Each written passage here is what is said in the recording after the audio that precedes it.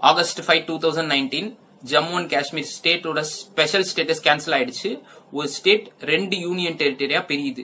இது ஏன் என்ன பிரச்சனைன்னு சொல்லிட்டு ஆல்மோஸ்ட் எல்லாருக்கும் தெரியும். நம்ம பிரச்சனைக்குள்ள போவேனா, ஆனா இந்த டேட்ல ஏன் இது நடந்துச்சு அப்படின்னு சொல்லிட்டு நம்ம பார்ப்போம். இந்த விஷயம் நடக்க போகுதுன்னு சொல்லிட்டு எல்லாருக்கும் தெரியும். ஏன்னா பிஜேபி ஆல்ரெடி அவங்க மேனிஃபெஸ்டோல சொல்லியிருந்தாங்க, இந்த மாதிரி ஆர்டிகல் 370 நாங்க ரிமூவ் பண்ணிடுவோம். அமித்ஷா ஹோம் மினிஸ்டர் அப்பாயிண்ட் ஆனதுக்கு அப்புறமும் இதை அவர் கன்ஃபார்ம் பண்ணியிருந்தாரு.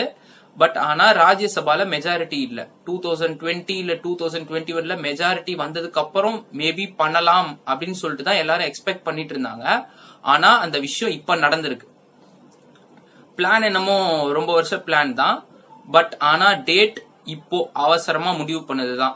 எவ்வளவு அவசரம்னா லாஸ்ட் 1 வீக்ல முடிவு பண்ணதுதான். ஏன் அப்படின்னா சப்போஸ் இந்த டேட்டை மிஸ் பண்ணிட்டோம்னா வேற எந்த டேட்லயும் பண்ண முடியாம போகிறதுக்கு சான்ஸ் இருக்கு. அது ஏன் அப்படின்னு சொல்லிட்டு நம்ம இந்த வீடியோல பார்ப்போம். அப்படி ஒரு முக்கியமான டைம் இது. அது ஏன்னு இப்போ ரீசெண்டா நடந்த ஒரு 2025 இன்டர்நேஷனல் ஈவெண்ட்ஸை பார்த்தாவே நமக்கு புரிஞ்சிடும். பட் வீடியோக்கு போறதுக்கு முன்னாடி ஒரு சில ஃபேக்ட்ஸ் என்னன்னா, ஜம்மு அண்ட் காஷ்மீர் இந்தியாவோட ஒரு state but with special powers. ரெண்டாவது ஃபேக்ட், காஷ்மீர் பாகிஸ்தானோட டெரிட்டரின்னு சொல்லிட்டு பாகிஸ்தான் கிளைம் பண்ணுது. பிளஸ் மோர் ஓவர் 1947 நடந்த வார்ல பாதி காஷ்மீர் அவங்க ஆக்கியூபை பண்ணி வச்சிருக்காங்க. அதனால இப்போ காஷ்மீர் பிரச்சனை பாகிஸ்தானுக்கும் இந்தியாவுக்கும் நடுவுல இருக்கிற பிரச்சனையா இருந்துட்டு இருக்கு. இப்போ மூணாவது ஒரு விஷயம் என்னன்னா, ட்ரம்ப் இப்போ ரீசெண்டா சொல்றாரு, காஷ்மீர் பிரச்சனைய நான் உங்க 2 பேருக்கு இந்தியாவுக்கும் பாகிஸ்தானுக்கும் நல்ல நான் மீடியேட் பண்றேன், அதுக்கு எல்லா ஸ்டெப்ஸும் எடுக்க நான் ரெடின்னு சொல்லிட்டு இப்போ அமெரிக்கா உள்ள வருது. நாலாவது பிரச்சனை சைனாவோட கதையே வேற.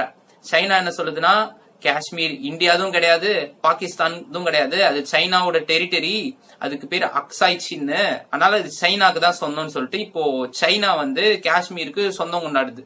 இதுல ஃபர்ஸ்ட் பாயிண்ட், யுஎஸ் ஆர்மிக்கும் ஆப்கானிஸ்தான்ல இருக்க டாலிபான்ஸ்க்கும் நடக்கிற பிரச்சனை. ஆப்கானிஸ்தான்ல இருக்க டாலிபான்ஸ் டெரரிஸ்ட அழிக்கிறதுக்காக ஃபர்ஸ்ட் யுஎஸ் ஆர்மி ஆப்கானிஸ்தானுக்கு வந்தது.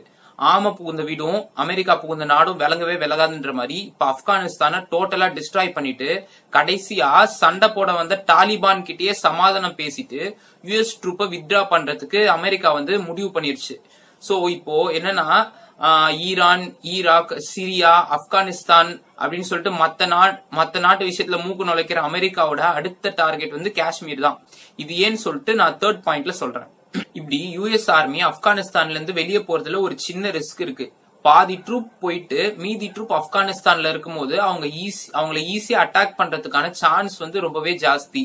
அதனால இப்போ என்னன்னா, பாகிஸ்தான் ஆர்மி யுஎஸ் ஆர்மிக்கு ஒரு கவர் ப்ரொடெக்ஷன் தருது. அதாவது யுஎஸ் ஆர்மி ஃபுல்லா வெளியே போற வரைக்கும் பாகிஸ்தான் ஆர்மி யுஎஸ் ஆர்மிக்கு ஒரு ப்ரொடெக்ஷன் தராங்க. இது ரெண்டாவது விஷயம். பாகிஸ்தான் ஆர்மி ஒரு பவர்ஃபுல்லா இருக்கிற யுஎஸ் ஆர்மிக்கு ப்ரொடெக்ஷன் தருது.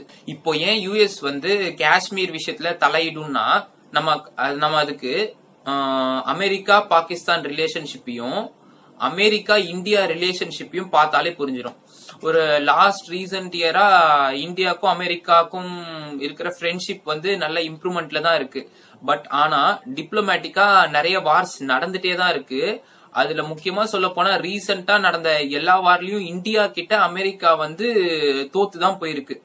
அது ஏன்னு சொல்லிட்டு 4 முக்கியமான எக்ஸாம்பிள் பார்த்தாலே நமக்கு புரிஞ்சிடும். இதுல ரொம்ப முக்கியமானது ஆயில் ட்ரேட் வித் ஈரான். என்னன்னா, இந்தியா ஒரு லாஸ்ட் 4 இயர்ஸா ஒரு 20 to 25% பெட்ரோலியம் ஈரான் கிட்ட இருந்து தான் வாங்கிட்டு இருந்தது. அதுவும் இந்தியன் ருபி பே பண்ணிட்டு தான் வாங்கிட்டு இருந்தது. இப்போ ஜெனரலா வேர்ல்ட்ல எந்த நாட்டுக்கு நடுவில் எந்த ஒரு ட்ரேட் பண்ணாலுமே அவங்க டாலர் யூஸ் பண்ணி தான் ட்ரேட் பண்ணணும்னு சொல்லிட்டு அமெரிக்கா கொண்டு வந்த ஒரு ரூல். டாலர் ஒரு குளோபல் கரன்சியா இருக்கிற வரைக்கும் தான் அமெரிக்காவால ஒரு சூப்பர் பவரா இருக்க முடியும்ன்ற நிலைமை.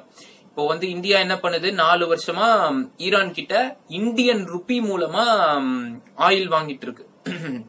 இது ஓபெக் countries, organisation of petroleum exporting கண்ட்ரீஸை விட ஈரான் கிட்ட நமக்கு ரேட் கம்மி. சோ அதனால நம்ம டைரக்டா ஈரான் கிட்ட வாங்கிட்டு இருக்கோம். பிளஸ் யூஎஸ் நிறைய தடவை வார்ன் பண்ணிடுச்சு, இந்த மாதிரி எக்கனாமிக் பேன் கூட நாங்க இம்போஸ் பண்ணுவோம், நீங்க ஈரான் கிட்ட ஆயில் வாங்குறத நிறுத்தணும்னு சொல்லிட்டு. ஆனா லைக் இந்தியா வந்து அது வாங்குறத நிறுத்தவே இல்லை, ரொம்ப நாளா நிறுத்தவே இல்லை. கடைசியில வந்து யூஎஸ் வந்து ஒரு இந்தியா இன்க்ளூடிங் ஒரு 6 கண்ட்ரீஸ்க்கு மறுபடியும் ஒரு 6 months டெட்லைன் கொடுத்தது.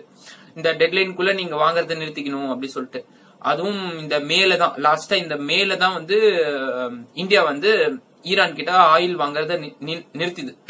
முதல்ல இதுல இருந்தே, இந்த ட்ரேட்ல இருந்தே அமெரிக்காக்கும் இந்தியாவுக்கும் ஒரு சின்ன உரசல் புரசல் போயிட்டே தான் இருந்தது. அடுத்து வந்து S-400 மிசைல் பிரச்சனை. S-400 ஒரு ரஷ்யாவோட ஒரு டிஃபென்ஸ் மிசைல்.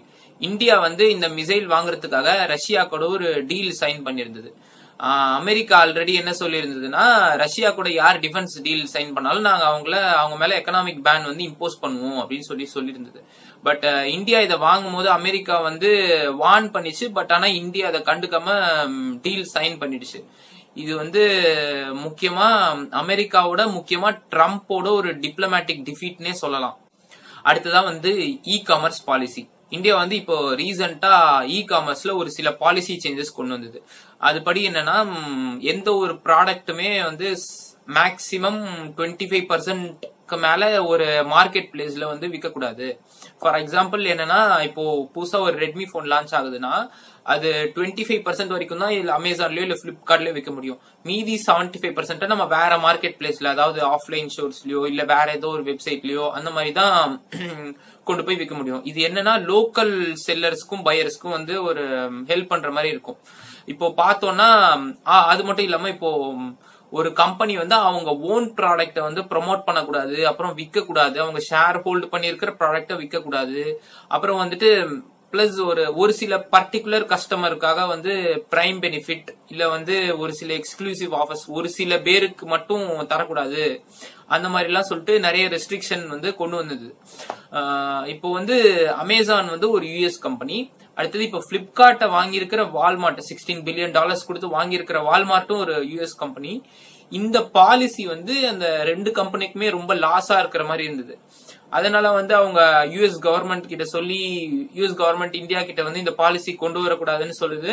பட் ஆனா இந்தியா கண்டுக்கல, இந்த பாலிசி வந்து இம்ப்ளிமெண்ட் பண்ணிடுச்சு. பட் ஆனா இந்த கம்பெனிஸ்க்கு வந்து டெட்லைன் கொடுத்திருக்கு. சோ இந்த பாலிசி வந்து இந்த யூஎஸ் கம்பெனிக்கு லாஸா இருக்கும். அடுத்தது வந்து டாரிஃப். இப்போ நம்ம ரீசெண்டா பார்த்தோம்னா ட்ரம்ப் ஒரு 3 ட்வீட் வரிசையா போட்டிருப்பாரு. அதாவது என்னன்னா, இந்தியா வந்து டாரிஃப கம்மி பண்ணணும், இந்தியா வந்து ஆல்ரெடி ரொம்ப டாரிஃப் அதிகமா சார்ஜ் பண்றாங்க யூஎஸ் ப்ராடக்ட்டுக்கு அப்படின்னு சொல்லிட்டு வரிசையா போட்டிருப்பாரு. டாரிஃப் இப்படின்னா என்னன்னா, இப்போ ஒரு ப்ராடக்ட் வந்து யூஎஸ்ல இருந்து இந்தியாவுக்கு நம்ம இம்போர்ட் பண்றோம்னா அது வந்து அதுக்கு மேல ஒரு ஸ்பெஷல் டாக்ஸ் மாதிரி. ஏன்னா இல்ல லோக்கல் ப்ராடக்ட வந்து ப்ரொமோட் பண்றதுக்காக நம்ம ஃபாரின் ப்ராடக்ட் மேல நம்ம ஒரு டாக்ஸ் மாதிரி லெவி பண்றோம்.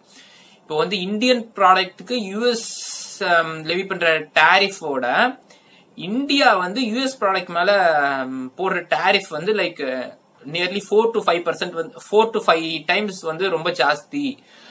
இந்தியா வந்து இது அன்ஃபேரா இருக்கு, அதனால இந்த டாரிஃப் வந்து இந்தியா கம்மி பண்ணியே ஆகணும் அப்படின்னு சொல்லிட்டு ட்ரம்ப் வந்து சொல்லியிருந்தாரு. சொன்னது மட்டும் இல்லாம இப்போ ரீசெண்டா நடக்கிற G20 சம்மிட்ல நான் வந்து நேராவே மோடியை பார்த்து இத சொல்ல போறேன், இந்தியா வந்து டாரிஃப் கம்மி பண்ணி தான் ஆகணும் அப்படின்னு சொல்லிட்டு சொல்லியிருந்தாரு. பட் ஆனா இந்த மீட்டிங் முடிஞ்சும் என்ன ஆனும் சரி, இந்தியா வந்து இந்த டாரிஃப் வந்து கம்மி பண்ணவும் இல்ல, சேஞ்ச் பண்ணவும் இல்ல. இது வந்து யூஎஸ்க்கும் இந்தியாவுக்கும் இருக்கிற ஒரு ட்ரேட் ரிலேஷன்ஸ ஒரு கசப்பா தான் கொண்டு போயிட்டு இருக்கு இந்த விஷயமும். யூஎஸ்க்கும் சைனாக்கும் இல்ல, யூஎஸ்க்கும் இந்தியாவுக்குமே ஒரு சின்ன ட்ரேட் வார் நடந்துட்டே தான் இருக்கு. என்னதான் ரெண்டு கண்ட்ரிக்குள்ள நல்ல ஒரு ரிலேஷன்ஷிப்ல நல்ல இம்ப்ரூவ்மெண்ட் இருந்தாலுமே ஒரு சின்ன ட்ரேட் வார் ரொம்ப நாளாவே இருந்துட்டு தான் இருக்கு. இப்போ வந்து நம்ம நெக்ஸ்ட் யூஎஸ்க்கும் பாகிஸ்தானுக்கும் இருக்கிற ரிலேஷன்ஷிப் பத்தி பார்ப்போம். ஆல்ரெடி சொன்னதுதான், யூஎஸ் ஆர்மி வந்து ஆப்கானிஸ்தான்ல இருந்து வித்ரா பண்றதுக்கு பாகிஸ்தான் ஆர்மி ஹெல்ப் பண்ணுது. இப்போ வந்து ரீசெண்டா லாஸ்ட் வீக்ல பாகிஸ்தான் பிரைம் மினிஸ்டர் இம்ரான் கான் வந்து யூஎஸ்க்கு 3 day விசிட் போயிருக்காரு.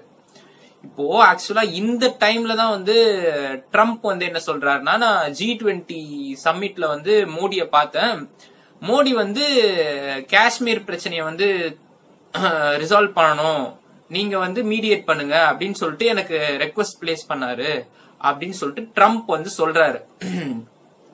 இந்தியாவோட ஸ்டாண்ட் வந்து ரொம்ப நாளாவே கிளியர். இன்ஃபேக்ட் சொல்ல போனா லாஸ்ட் மன்மோகன் சிங் கவர்மெண்டோட ஸ்டாண்ட் என்னன்னா, காஷ்மீர் வந்து ஒரு பைலேட்டரல் இஷ்யூ, இந்தியாவுக்கும் பாகிஸ்தானுக்கும் இருக்கிற இஷ்யூ. அந்த இஷ்யூல மூணாவதா எந்த கண்ட்ரியும் எங்களுக்கு தேவையில்ல அப்படின்னு அவங்க தெளிவா இருந்தாங்க. இப்போ மோடியோட ஸ்டாண்ட் என்னன்னா, காஷ்மீர் வந்து இந்தியாவோட உள்நாட்டு இஷ்யூ, அது எந்த நாடுமே உள்ள வர தேவையில்லை, including Pakistan and especially Pakistan.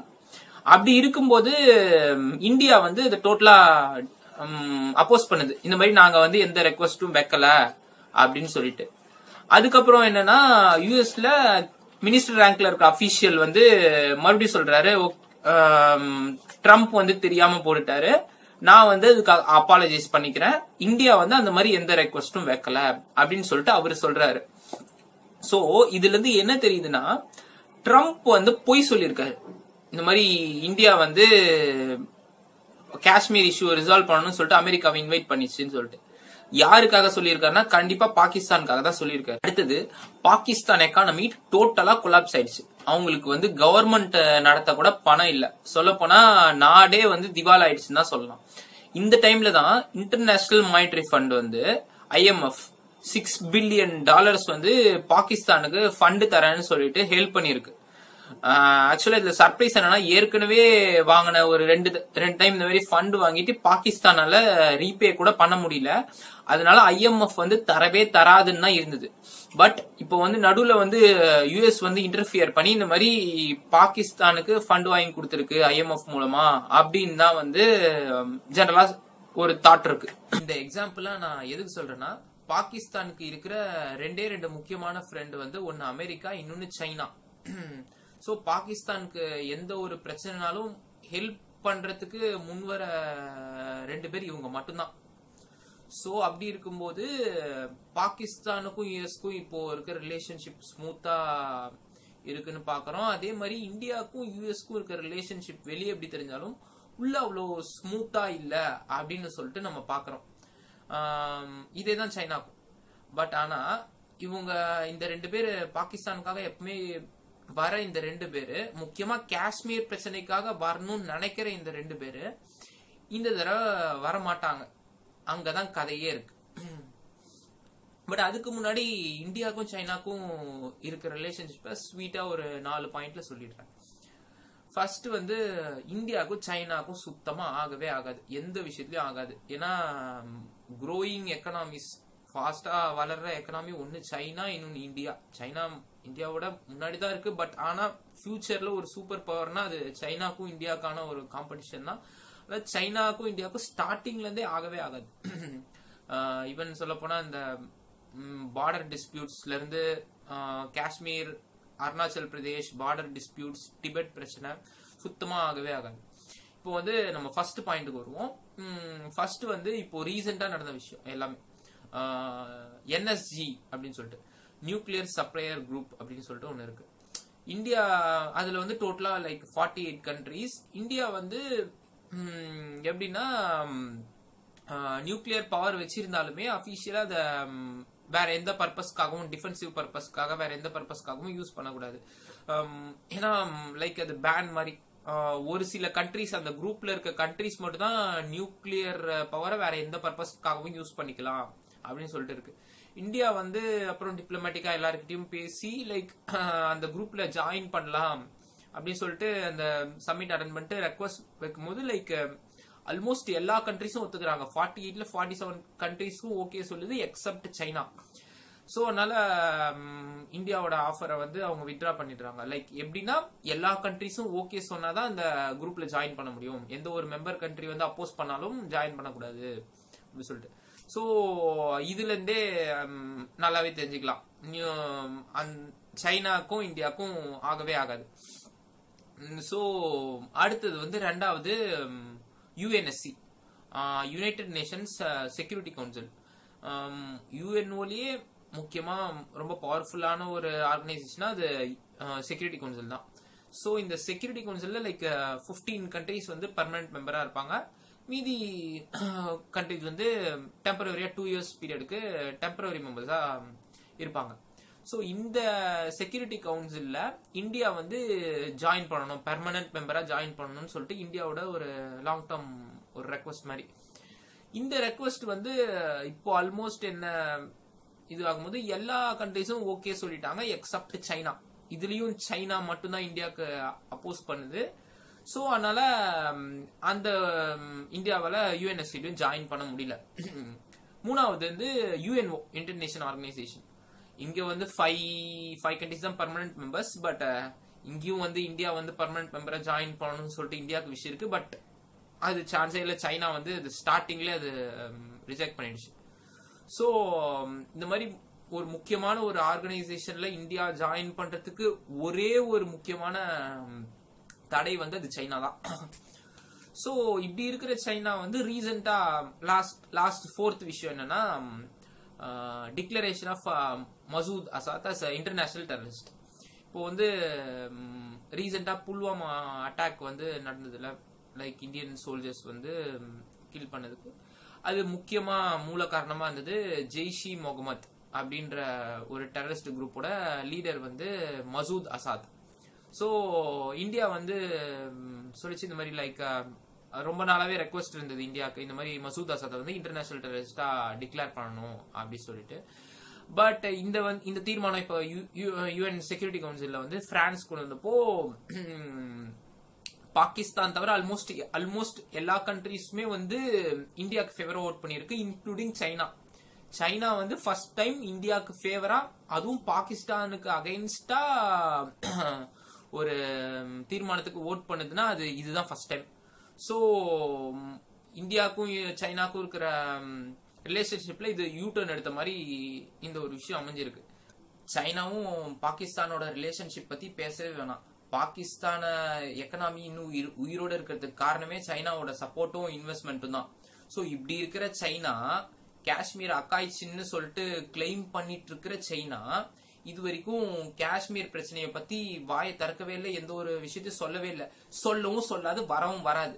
அதுக்கு வந்து முக்கியமான ரீசன் என்னன்னா ஹாங்காங்ல நடக்கிற ப்ரொடெஸ்ட். ஹாங்காங்ல இப்போ ரீசெண்டா 1 மந்தா ஒரு பெரிய ப்ரொடெஸ்டே நடந்துட்டு இருக்கு.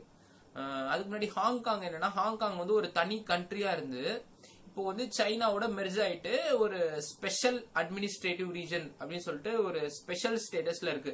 கிட்டத்தட்ட ஜம்மு அண்ட் காஷ்மீர் மாதிரியே தான், சைனாவோட ஒரு பார்ட் தான். பட் ஆனா அது வந்து ஒரு டோட்டலா அட்டானமஸ் ரீஜன், அது ஃபுல்லாமே அவங்க தான் கவர்ன் பண்ணிப்பாங்க.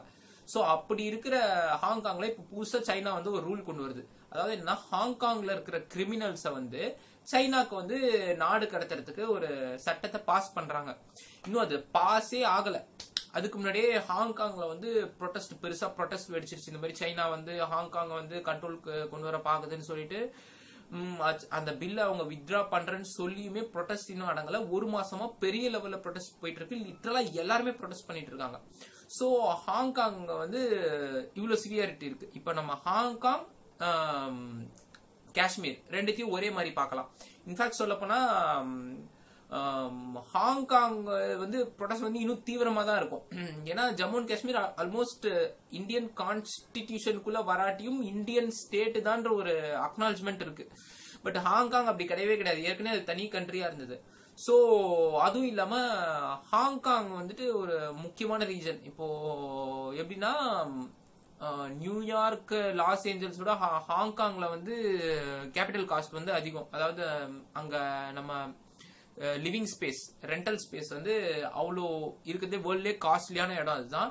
முக்கியமா அதுவும் இல்லாம ஒரு பினான்சியல் சென்டரும் கூட. அதாவது வெஸ்ட் தவிர்த்து பார்த்தா ஒரு முக்கியமான பினான்சியல் சென்டர் வந்து ஹாங்காங் தான். சோ இப்போ சப்போஸ் சைனா வந்து இந்த மாதிரி காஷ்மீர் பிரச்சனைய பத்தி பேசுச்சுன்னா இந்தியா உடனே ஹாங்காங் பிரச்சனைய பத்தி பேசும். ஹாங்காங் பத்தி பேசுனா அது டோட்டலா அது சிவியரா மாறிடும், சைனாக்கு எதிராகவே மாறிடும். ஏன்னா ஹாங்காங்கையும் காஷ்மீரையும் கம்பேர் பண்ணா காஷ்மீர் அவ்வளவு சிவியரான பிரச்சனை கிடையாது, ஹாங்காங் இப்போ கரண்டா அவ்வளவு சிவியரான பிரச்சனை. ஏன்னா ஒவ்வொருத்தரும் அதுல இன்வால்வ் ஆயிருக்காங்க. சோ அது மட்டும் இல்ல, ஹாங்காங் மட்டும் அஃபெக்ட் ஆகாது, டாய்வானும் சேர்த்து ஆகும். டாய்வான் ஏன் அப்படின்னா இங்கதான் யுஎஸ்க்கும் சைனாக்கும் நடக்கிற ட்ரேட் வாரே ஸ்டார்ட் ஆகுது. அதுக்கு முன்னாடி நம்ம எப்படின்னா ஒரு கண்ட்ரி வந்து இன்னொரு கண்ட்ரி எப்படி நம்ம ரெகக்னைஸ் பண்ணுது அப்படின்னு சொல்லிட்டு நம்ம புரிஞ்சுக்கணும். இப்ப நான் வந்து ஒரு கண்ட்ரி அப்படின்னு நான் சொல்லிக்கிறேன்னா இது நான் வந்து ஒரு தனி கண்ட்ரிப்பா அப்படின்னு நான் சொல்றேன்னா முதல்ல வந்து அதை மற்ற கண்ட்ரிஸ் எல்லாருமே அதை ரெகக்னைஸ் பண்ணணும், அதை அக்னாலஜ் பண்ணணும். ஓகே, நான் உன்ன கண்ட்ரின்னு அக்செப்ட் பண்ணிக்கிறேன் அப்படின்னு சொல்லிட்டு அக்னாலஜ் பண்ணணும்.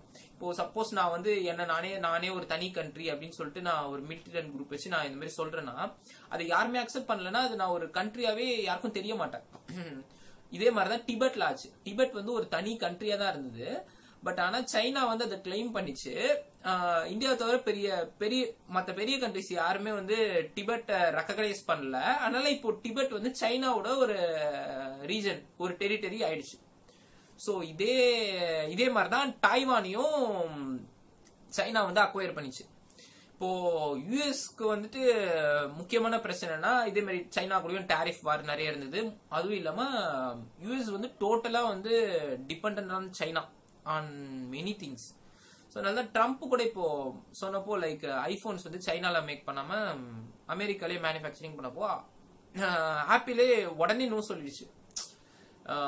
அமெரிக்கன் எக்கானமி அவ்வளோ சைனா டிபெண்டாவே இருக்கு. ஸோ அதனால ட்ரம்ப்புக்கு அது பிடிக்கல. சோ அவங்க வந்து அதுவும் இல்லாம சவுத் சைனா சீல சைனா இதே வேலை தான் பண்ணிட்டு இருந்தது. லைக் அவங்க டெரிட்டரியை வந்து எக்ஸ்பேண்ட் பண்றதுக்கு அவங்க பண்ணிட்டு இருந்தப்போ ஃபர்ஸ்ட் யுஎஸ் வந்து அவங்க நேவி ஷிப்பை வந்து சவுத் சைனா சீல வந்து பார்க் பண்ணாங்க. அப்புறம் சைனா வந்து அதை பிளாக் பண்ணிச்சு. அங்கதான் ஒரு பிரச்சனையே ஆரம்பிச்சது. அப்புறம் இவங்க வந்து ஹுவாவே எல்லாமே பேன் பண்ணாங்க யுஎஸ்ல. அப்புறம் சைனா ஆல்ரெடியே கூகுள், ஃபேஸ்புக் இந்த எல்லா ப்ராடக்டும் ஆல்ரெடி அவங்க பேண்ட். இனிமே வந்து யூஎஸ் ப்ராடக்ட் நிறைய ப்ராடக்ட்லாம் அவங்க பேன் பண்ணாங்க. இப்படியே வந்து சண்டை போயிட்டே தான் இருந்தது. அதுக்கு முக்கியமான ரீசன் வந்து டைவான் தான். இப்போ யுஎஸ் வந்து டைவான உண்மையிலே ஒரு சைனாவோட ஒரு பார்ட் அப்படின்னு சொல்லிட்டு அவங்க ரெகக்னைஸ் பண்ணல. அவங்க வந்து டைவான ஒரு தனி கண்ட்ரியா இருக்கணும்னு தான் அவங்க ட்ரை பண்றாங்க. சைனா வந்து அது வந்து யுஎஸோட சண்டை போடுது. இந்த மாதிரி டைவான் வந்து எங்க உள்நாட்டு பிரச்சனை, அதுல வந்து நீங்க தலையிடாதீங்க அப்படின்னு சொல்லிட்டு. சோ இந்த மாதிரி சைனாக்கு இந்த மாதிரி நிறைய பிரச்சனை, நிறைய டெரிட்டரியில இவ்வளவு பிரச்சனை இருக்கு. இப்ப சப்போஸ் சைனா வந்து வாயை திறந்ததுன்னா இப்போ வந்து காஷ்மீர் பிரச்சனையை பத்தி இல்ல யுனைடெட் நேஷன்ஸ்லயோ இல்ல எங்கேயோ இந்தியா உடனே ஹாங்காங் பத்தி பேசும், அமெரிக்கா உடனே டைவான் பத்தி பேசும், இந்தியா வந்து டிபெட்டையும் சேர்த்து பேசும். இப்போ சைனா வாயை திறந்தாவே ஹாங்காங், டிபெட், டைவான் மூணுமே கையை விட்டு போயிடும். சோ இப்போ இது வரைக்கும் சைனா வந்து எதுவுமே பேசல, இனியும் அது பேசாது. பேசினா அதுக்குதான் சைனாக்கு தான் ரொம்ப டேமேஜ் இருக்கும். சோ அதனால சைனா வந்து இப்போதைக்கு இந்த டைம்ல காஷ்மீர் பிரச்சனையா அது ஹாங்காங் பிரச்சனை முடியற வரைக்கும் காஷ்மீர் பிரச்சனைக்கு சைனா வரவே வராது. சோ இது ஒரு முக்கியமான விஷயம் இந்த டைம்ல ஏன் வந்து பண்ணது அப்படின்னு சொல்லிட்டு. அடுத்தது அமெரிக்காவும் வராதுன்னா அதுக்கு ஒரு ரொம்ப ரொம்ப முக்கியமான ரீசன் இருக்கு. நவம்பர் ஸ்டார்டிங்ல வந்து அமெரிக்கால பிரசிடென்சியல் எலெக்ஷன் இருக்கு. சோ இப்போ ட்ரம்ப் தான் வந்து நிக்க போறாரு. அவர் ஆல்ரெடி வந்து அவர் ஜெயிப்பாரா மாட்டாரன்றதே டவுட் தான். ஏன்னா லாஸ்ட் டைமே ஒரு ஓட் பர்சன்டேஜ் வந்து ஹிலாரியோட கம்மியா தான் வாங்கியிருந்தாரு. பட் அங்க சிஸ்டம் வேற, அவங்க எலக்ட்ரல் காலேஜ் மாதிரி இருக்கும். சோ அதை வச்சு அவர் வின் பண்ணிட்டாரு. இந்த தடவை ட்ரம்ப் மேல ஒரு நிறைய நெகட்டிவ் ரிமார்க்ஸ் தான் இருக்கு. சோ அதனால அவர் ஜெயிக்கிறது ஓரளவுக்கு டவுட்டான விஷயம் தான் அப்படின்ற மாதிரி தான் இருக்கு. சோ இன்னும் 3 மாசம் தான் இருக்கு. ஆகஸ்ட், செப்டம்பர், அக்டோபர், நவம்பர் ஸ்டார்டிங்ல அங்க எலெக்ஷன் வந்துரும். இன்னும் 3 மந்த்ஸ் தான் இருக்கு. இந்த 3 மந்த்ஸ்ல ட்ரம்ப் வந்து டோட்டலா கான்சென்ட்ரேட் பண்ணி அவர் வின் பண்ண தான் பாப்பாரு. சோ ஆல்ரெடி வந்து ட்ரம்ப் வந்து டிப்ளமேட்டிக்கா நிறைய விஷயத்துல தோத்துட்டாரு. லைக் இந்தியா கூட இருக்கிற ஒரு ட்ரேட் ரிலேஷன்ஸ் ஆகட்டும், சைனா கூட இருக்கிற ஒரு ட்ரேட் வார் ஆகட்டும், முன்னாடி எல்லாம் அமெரிக்கா சொன்ன எல்லாரும் கேட்பாங்கன்ற நிலைமை மாதிரி இப்போ டிப்ளமேட்டிக்கா ட்ரம்ப் வந்து ஒவ்வொரு விஷயத்திலும் ஒரு தோத்துட்டு தான் இருக்காரு. சோ இந்த டைம்ல வந்து இந்த 3 மந்த்ஸ் இருக்கிற கிராப்ல வந்து அவர் வந்து காஷ்மீர் மாதிரி ஒரு பெரிய பிரச்சனையில வந்து அவர் இன்வால்வ் ஆகிறது வந்து டவுட்டான ஒரு விஷயம் தான். சப்போஸ் இன்வால்வ் ஆனாலுமே அது ரொம்ப பெரிய ரிஸ்க் இருக்கு. சப்போஸ் இது வந்து அமெரிக்காவுக்கு டிப்ளமேட்டிக்கா ஏதாவது டேமேஜ் ஏதாவது ஒன்று வந்தா அது ட்ரம்ப்போட விக்டரியை டைரக்டா அஃபெக்ட் பண்ணும். டோட்டலா ஒரு பிரசிடென்ட் ஆகிறதுக்கு சான்ஸே இல்லாம போயிடும். இங்க ஏதாவது ஒரு சின்ன குளறுபடி மட்டும் அமெரிக்காவுக்கு நடந்தா ட்ரம்ப் வந்து எலெக்ஷன்ல ஜெயிக்க மாட்டாரு. சோ வந்து இப்போ பெஸ்ட் வந்து ட்ரம்ப் வந்து இந்த விஷயத்துல தலையிடவே மாட்டாரு. ஆல்ரெடி இப்போதான் ஒரு 1 வீக் முன்னாடி சொன்னாரு, நான் வந்து நெகோசியேட் பண்றேன், மீடியேட் பண்றேன், 2 பேர் பிரச்சனை அப்படின்னு சொல்லிட்டு. பட் மோஸ்டா இப்போதைக்கு இந்த ஒரு கரண்ட் ஒரு 2-3 மந்த்ஸ்க்கு வந்துட்டு ட்ரம்ப் வந்து தலையிட மாட்டாருன்னு தான் தோணுது. சப்போஸ் தலையிட்டா என்னன்னு தெரியல. பட் இந்த டைம் வந்து இந்தியாவுக்கு ரொம்ப ஃபேவரான டைம். ஏன்னா பாகிஸ்தானுக்கு இருக்கிற ஒரே சப்போர்ட், ரெண்டே சப்போர்ட் வந்து ஒன்னு யுஎஸ்ஏ, இன்னொன்னு வந்து சைனா.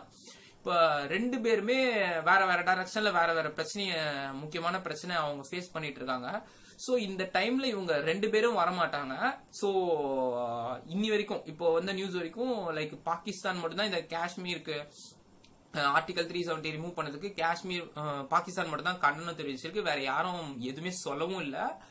சோ இந்த டைம் மேபி இந்த டைம் வந்து இந்தியாவே ஆன்டிசிபேட் பண்ணியிருக்காது. பட் அதுவா அமைஞ்ச டைம். சோ அவங்க கரெக்டா என்னதான் அவசரப்பட்டு பண்ணாலுமே இது ஒரு கரெக்டான டைம்ல யாருமே அப்போஸ் பண்ணாம, முக்கியமா வேர்ல்ட்ல பெரிய 2 சூப்பர் பவர்ஸ் அப்போஸ் பண்ணாம கரெக்டா காஷ்மீர் வந்து இந்தியன் கான்ஸ்டிடியூஷனுக்குள்ள கொண்டு வந்தது உண்மையிலே ஒரு பெரிய விஷயம். பிளஸ் அதுவும் நல்ல டைம். இந்த டைம் விட்டா வேற எந்த டைமும் சான்ஸ் கிடைக்காது. சப்போஸ் இப்போ ட்ரம்ப் வந்து ஜெயிச்சிருந்தாலுமே அவர் வந்து சரி ஓகே இந்த விஷயத்த கையில எடுக்கலாம் அப்படின்னு சொல்லிட்டு ஆரம்பிச்சிருப்பாரு. பட் அதே மாதிரி சைனா வந்து ஹாங்காங் பிரச்சனை முடிஞ்சாலும் கண்டிப்பா வந்து காஷ்மீர் பிரச்சனைக்கு வந்திருக்கும். சோ இப்படி இவங்கெல்லாம் வேற விஷயத்துல இருக்கிறனால இந்தியா கரெக்டான இந்த டைம்ல வந்து இதை எக்ஸிக்யூட் பண்ணி முடிச்சிருச்சு. இதுதான் நான் வந்து ஃபீல் பண்றது. ஏன் வந்து இந்த டைம்ல வந்து பண்ணாங்க அப்படி சொல்லிட்டு, ஏன் வேற எந்த டைம்லயும் பண்ணலாம். மேபி நம்ம எந்த டைம்ல வேணாலும் பண்ணலாம். லைக் ஃபார் எக்ஸாம்பிள் சொல்லணும்னா ஆகஸ்ட் 15 வந்து பண்ணலாம். இண்டிபெண்டன்ஸ் டே இருக்கு. நான் இண்டிபெண்டன்ஸ் டேல வந்து காஷ்மீருக்கு ஃபுல்லா இந்தியன் ரூல் கிட்ட கொண்டு வரேன் அப்படின்னு சொல்லிட்டு பண்ணலாம். இல்ல வந்து அமர்நாத் யாத்திரை முடிஞ்சோடனே பண்ணலாம். லைக் 2017 இந்த மாதிரி தான் ஆச்சு. அமர்நாத் யாத்திரையில வந்து டெரரிஸ்ட் அட்டாக் நடந்தது. பட் ஆனா அந்த ரீசன்லயும் வந்து கவர்மெண்ட் வந்து அந்த யாத்திராவை கேன்சல் பண்ணல. ஏன்னா ஒரு லைக் ஒன் மந்த் தான் அந்த யாத்திரா இருக்கும். அந்த டைம்ல தான் மத்த டூரிஸ்ட் எல்லாருமே ஜம்மு அண்ட் காஷ்மீருக்கு போவாங்க. சோ அந்த டைம் அது ஒரு பிரெஸ்டீஜ் இஷ்யூ மாதிரி, அதனால கவர்மெண்ட் கேன்சல் பண்ணவே இல்லை. இந்த தடவை யாத்திராவை கேன்சல் பண்ணிட்டு அவங்க வந்து இதை இம்ப்ளிமெண்ட் பண்றாங்க. கண்டிப்பா வந்து இது வந்து ஒரு இன்டர்நேஷனல் லெவல்ல ஒரு லைக் ஒரு ஃப்ரீ பிளேஸ் இருக்கு. சோ இந்த டைம் நம்ம யூட்டிலைஸ் பண்ணிக்கணும் அப்படின்னு சொல்லிட்டு தான் அவங்க பண்றாங்க. அடுத்தது இந்த டைம்ல கூட பண்ணிருக்கலாம். லைக் இன்னும் ஒரு 1 மந்த்ல செப்டம்பர்லாம் வந்து அங்க வின்டர் வந்துடும், பனி பொழிய ஆரம்பிச்சிடும். சோ அந்த டைம்ல பண்ணாலும் இந்த எந்த ஒரு ஆர்மி வந்து ஈஸியா டேக் ஓவர் பண்ணிடும், எந்த ஒரு போராட்டம் அந்த மாதிரி நடந்தாலுமே. சோ அந்த மாதிரி டைம்ல கூட பண்ணலாம். பட் ஆனா ஆகஸ்ட் 5 பண்றது அப்படின்னா இது முக்கியமான இந்த ரீசன் தான். அதுவும் இல்லாம இப்போ இஸ்ரேலும் வந்து லைக் அதுவும் ஒரு one of the reason. Like இஸ்ரேலும் லைக் ஃப்ரெண்ட்ஷிப் டே, அதுக்கு முன்னாடி நாள் ஆகஸ்ட் 4 சண்டே வந்து இந்த மாதிரி இந்தியாவும் இஸ்ரேலும் ஃப்ரெண்ட்ஸ்ன்ற மாதிரி அவங்க வந்து விஷ் பண்ணியிருந்தாங்க. சோ இஸ்ரேலுக்கும் இதே மாதிரி பிரச்சனை இருந்துட்டே தான் இருக்கு. லைக் அவங்களுக்கும் பாலஸ்தீனுக்கும் வந்து இந்த மாதிரி லேண்ட் டிஸ்பியூட் ரொம்ப வருஷமாவே தான் இருந்துட்டு இருக்கு. சோ இந்த மாதிரி ஒரு காஷ்மீர் ஸ்டான்ஸ்ல வந்து இஸ்ரேல் வந்து இந்தியாவுக்கு தான் சப்போர்ட் பண்ணுவாங்க. சோ இப்படி சப்போர்ட்டான கண்ட்ரீஸ்ல ஒரு ஹேண்ட்ல இருக்கும்போது யார் யாரெல்லாம் அப்போஸ் பண்றாங்களோ அவங்க வந்து வேற விஷயத்துல பிஸியா இருக்கும்போது இந்த டைம்ல கரெக்டா வந்து யூட்டிலைஸ் பண்ணி ஆர்டிகல் 370 ரிமூவ் பண்ணிட்டாங்க. அதே மாதிரி வேற எந்த பிரச்சனையும் வரக்கூடாதுன்னு சொல்லிட்டு state and state 2 union டெரிட்டரியா பிரிச்சுட்டாங்க. So இதுதான் என்னோட ஒப்பீனியன். உங்களுக்கு வேற ஏதாவது ஒப்பீனியன் இருந்தா கமெண்ட் பண்ணுங்க. நெக்ஸ்ட் வீடியோல பார்ப்போம்.